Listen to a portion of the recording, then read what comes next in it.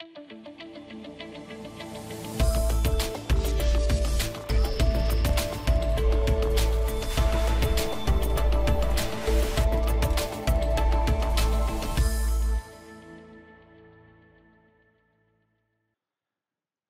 everyone, this is Greg Larson, and I would like to welcome you to another Seiler Quick Tip.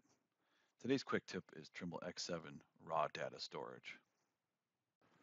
Trimble Perspective does a great job of handling its data in real time.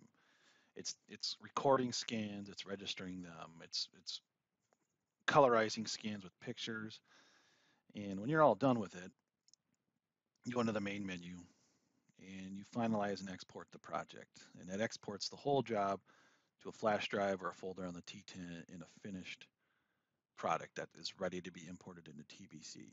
But I know a lot of you are going to have questions about where the raw data is before that happens.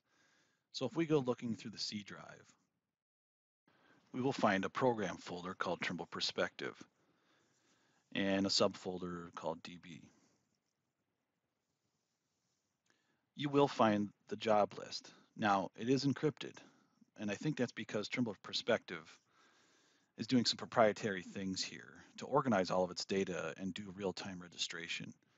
If you were to come in and delete one of these files, you could probably mess that process up. So it's best just to leave these files alone. Now you can see some of the TZF files, which are scan files, and you could pull them out individually and they will show up in TBC, but they're not going to be registered. So let Perspective do its job.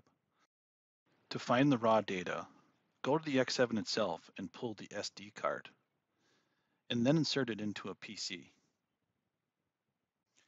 And on these SD cards, you do find a nicely organized job list with folders and even deleted jobs. So this is a great backup just in case something happens to your T10.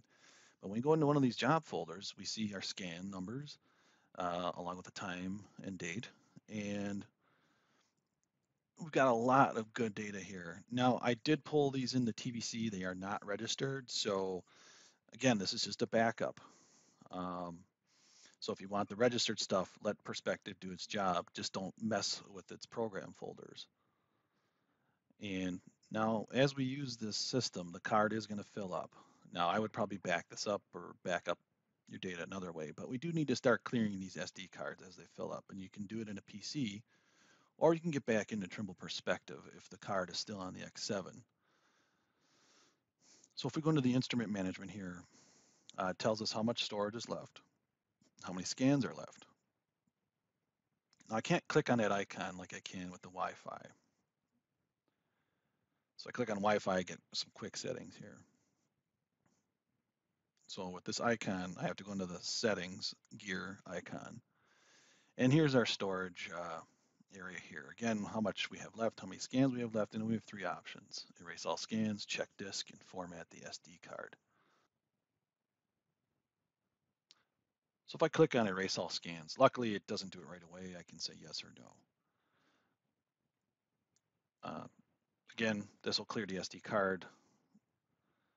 There could be bits of information left on there. Check disk. I guess if you want to check the health of the SD card, you can do that as well. Again, yes or no. And then format the card. This just kind of erases everything on the card and reformats it for a nice clean slate. Again, yes or no. So there are some fail safes there. You know, I would only really do or try one of these options if I'm running out of data and I have it all backed up somewhere else. And if we're starting a job over and we need to clear the card. Thanks for watching. For more videos, you can visit our training and support page at seilergeo.com and be sure to look us up and subscribe on all major social media platforms.